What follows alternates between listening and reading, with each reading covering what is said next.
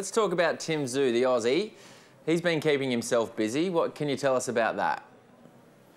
Well, he's actually arrived in the Philippines this week and he's joined the training camp of Manny Pacquiao. Manny Pacquiao, one of the all-time great fighters, he's got a fight coming up on July 20 in Las Vegas against Keith Thurman for the WBA welterweight world title. And Keith Thurman is very similar in style and stature to Tim Tszyu. He's very tall compared to Manny Pacquiao. He has a lot of good punching power and skills like Tim Tszyu. Justin Fortune, the former Australian heavyweight, is actually part of Manny Pacquiao's training camp, and he recognised that Tim Tszyu would be a perfect sparring partner. So he's gone over there for 10 sparring sessions with Manny Pacquiao, and this is a great opportunity for Tim Tszyu. You know, he's such at this age where he's still developing, and to go over with Manny Pacquiao, the great, and get that sparring experience with the Pac-Man. He can learn so much over there in those 10 sparring sessions over a few weeks. And just to be involved in part of the Pacquiao training camp, you can't buy that sort of experience and opportunity. So this is a great opportunity for Tim Tszyu to learn over there. And who knows, you know, Tim's talked about fighting Jeff Horn.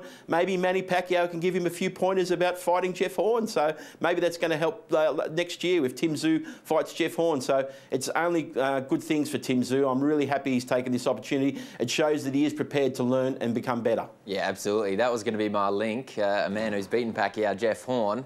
When's he back in action? Well, Jeff Horn's looking for a big fight. He's got nothing scheduled at the moment. Tim Tszyu's talking about maybe fighting in August or September in Newcastle. He wanted to have a couple more fights before fighting Jeff Horn.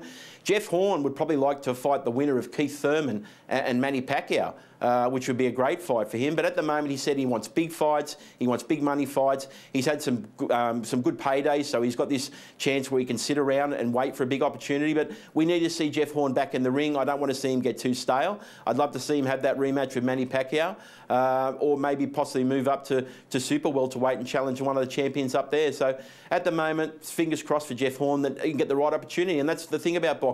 You just got to try and make the best fights, but sometimes you've got to wait a little bit.